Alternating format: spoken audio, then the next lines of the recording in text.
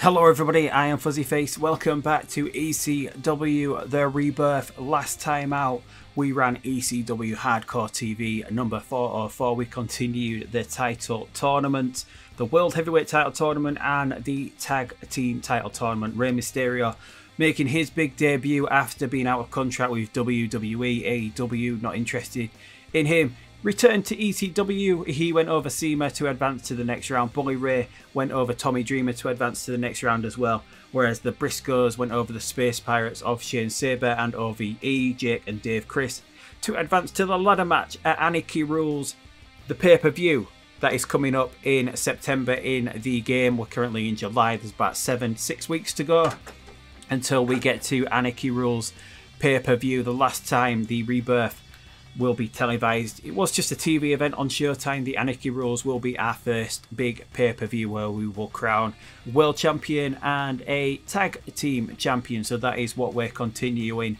the build for. But enough about last time out.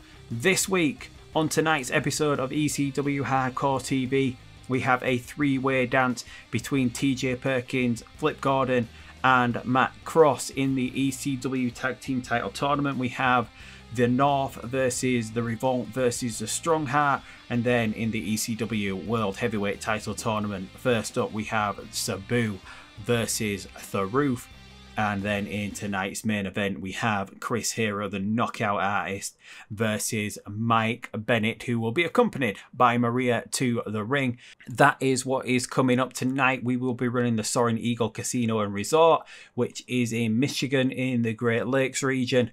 But enough about that, let's just jump straight into the show. We kick things off with a pre-show bout, which is the Space Pirates of Shane Sabre and Space Monkey going over the team of Hakim Zayn and Sean Devary. They were just in on one night details. This is just here to get the crowd warmed up. Space Monkey was head and shoulders above everyone else, and Space Monkey picked up the win when he pinned Hakim Zayn with a reverse 450 splash. Space Monkey getting a 48. Sabre pretty much there as well, but Devary and Zayn not very over, just here on a one night deal, gets a 44. Just a pre-show bout to get the crowd warmed up as we head into the beginning of the show, which is where we get highlights of last week. To kick off the show, we see the debut of Rey Mysterio and his win over CIMA to advance in the ECW World Heavyweight title tournament.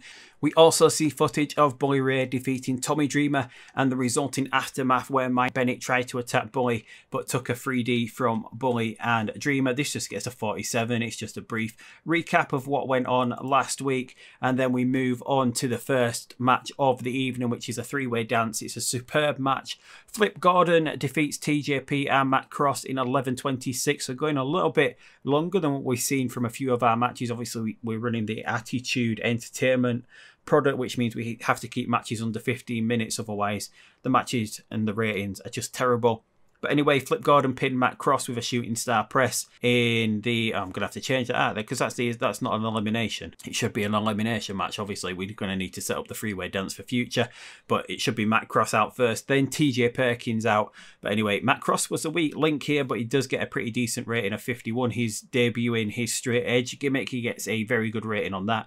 And Flip Gordon gets a 65. TJP gets a 61. So a pretty good overall match there to kick off the show. The road agent notes were just pretty simple. Gets a match rating of 64, which leads us then into the ECW Tag Team title tournament match, which is the Revolt going over the team of the North and the Strong Hearts. The Strong Hearts were eliminated first when El Lindemann was on the receiving end of the Loch Ness Lowdown from the North. The North and the Revolt went toe-to-toe, and either team could have been on the winning side of things here, but Ethan Page finally got isolated and then took the Shatter Machine from Dax Harwood and Cash Wheeler, and the Revolt picked up the win. It's a pretty decent match, gets a 65. The Revolt, pretty decent ratings. Josh Alexander's got pretty decent stats in this game, gets a 66. Page does well as well, and Lindemann and T-Hawk. They're not that over at the moment in this game. We're hopefully going to try push them forward in this game as well, but they get a 40 and a 42. 65 gets the crowd a little bit hotter as well. And then we move on, and it's just following the match.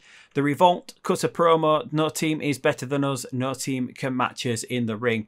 They initially complain about the title being decided in a ladder match at the Anarchy Rules pay-per-view, but quickly change their tune. Ladders are not for doing flips off of. They are not designed for some spot monkey to do some rotations like a goddamn gymnast. They are for inflicting maximum damage. Dash Wilder says, pointing out a number of ways a ladder can do damage to an opponent without diving off of one. At the end of the day, when it's all said and done, we will be the ones climbing that ladder. We will be the ones retrieving that gold, and everyone will fear the Revolt. So it's just a pretty basic promo from the Revolt, putting over that they're now through to the ladder match with the Briscoes in the finals of the tag team title tournament. Both of these guys struggled when going off script, so the overall rating is limited to a 51.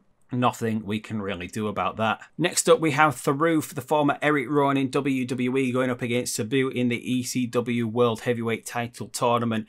And Tharoof goes over Sabu in 8 minutes 12 by pinfall with the greens from the north, which is a chokeslam. The match devolves pretty much into a wild brawl around ringside immediately. Sabu, he brings chairs and tables into play, and ultimately this leads to his downfall as Tharoof gets Sabu. There's a table set up in the ring, and Sabu takes a chokeslam through the table, gets pinned, Sabu is out. Tharoof advances to the next round of the title tournament. This was a wild brawl. Decisive finish, gets a 66, which is so far the best match of the night, which is pretty surprising. No chemistry here, and that's just pretty much all of Tharoof getting a pretty decent rating here. So Tharoof with the best match of the show so far. After the match is over, Tharoof drags Sabu off the canvas and delivers another huge chokeslam onto the remnants of the broken table. Tharoof then stares down the hard camera menacingly as Joey Styles and Taz put over the fact that Tharoof is a beast and must be a huge favourite for the title. They say Rob Van Dam or EC3 will have a tough time going up against him in the next round. Rob Van Dam and EC3 will be facing off on another episode of Hardcore TV to see who advances to the next round, but whoever wins that match will be facing Tharoof, who was pretty dominant in a win over Sabu here, and Tharoof looking really strong. He gets a 59 for this segment, where it's just pretty much a menacing segment with Sabu still down on the canvas selling. We then move on to the main event of the evening, which is Chris Hero taking on Mike Bennett in the next match in the ECW World Heavyweight Title Tournament. Chris Hero goes over Mike Bennett in 11 minutes 50 with the Hangman's Elbow. Hero making it 3 wins in a row on successive editions of Hardcore TV. He pulls out the win over Mike Bennett here. Maria was with Bennett and tried to provide the distraction. It almost works as Bennett gets a super near fall with a roll-up that Hero always just kicks out of before the 3 count. But during the match, Hero is also attacked by Team Filthy with Lawler, Josh Woods, Dominic Guarini all getting involved. But they are negated by Matt Cardona, the former Zack Ryder, coming to the aid of Hero. And then Bully Ray, who was involved with Mike Bennett last week, he comes out and also has the issues with Bennett going on. Doesn't want him to pick up the win here tonight, and things just break down. Everything goes wild. There's brawling all around ringside. Hero and Mike Bennett finally get back in the ring. Hero hits him with the Hangman's Elbow. Hero gets the pin and advances in the title tournament. So Bennett out now and free to continue his Bully and the Queen storyline with Bully Ray, as that is what we're possibly going to be building towards the Anarchy Rules pay-per-view. And Chris Hero goes through to the next round. Hero and Bennett a little bit disappointed here with a 58 and a 54. The overall match though gets up to a 64, which means Tharoof and Sabu claim the best match of the night. The announcing quarter lifted the match from Styles, and Taz and Maria did some good work at ringside for Mike Bennett. And we move on to the angle to finish the show. The show then goes off the air with Chris Hero, Bully Ray and Matt Cardona standing tall in the ring, having run off Team Filthy and Mike Bennett. Joey Styles urges everyone to tune in next week, where Tom Lawler would be in action against Tajiri, with the winner facing Chris Hero in the next round. So that match could be set up. Hero and Filthy have been having a lot of problems here. And also in the main event next week, we have Marty Scurll versus Rich Swann, which Swann, who won the 4-way match to get into the title tournament, will be going up against the leader of Villain Enterprises. And we also have the tag team title tournament match between Villain Enterprises, Heart Foundation and the Rascals. So it's just a quick stare down, a quick hype for next week. gets a 52. Guarini performed poorly in this segment. Guarini, the least over member of Team Filthy. Hopefully we can change that around, because Guarini is a pretty good wrestler. I do like some of his strong style, his matches, and he's someone we're going to look to get over as well. But anyway, that is the end of the show. We get a 63 overall. We're increasing our popularity in 56 regions. The Roof gets the best match of the night, whereas pretty much none of the angles got above a 60 tonight. So the angles not getting over as they usually would. But that is the end of our ECW Hardcore TV. We'll just have a look at what went on AEW Dynamite, which is Cody and Pat going over the Young Bucks in a ladder match in the main event, which gets an 86. Hardy over Taven, who was signed from ROH, with a 65. And I just want to check something, because I think I saw it. If we just go to AEW, if we have a quick look at their roster, I think they have actually gone ahead and signed Roman Reigns. Yes, they have. Roman Reigns has joined AEW. His contract will not have started there yet. He's got another 2 weeks to go before he actually starts with AEW. He's on over 150,000, so a massive signing here for AEW. I wonder if that's actually put him here. He's still actually the second rated in terms of overall star quality for AEW as one of their top draws. Chris Jericho still the top draw with John Moxley, Cody and Kenny Omega. That's quite a lineup there, with Roman Reigns now being all elite. But that is where we're going to end. We've continued the title tournaments. We're moving on. We've got more title tournament matches coming up next week. We're continuing the build to Anarchy Rules. Tune in next week to see Mighty Skull versus Rich Swann in the main event. See who goes through.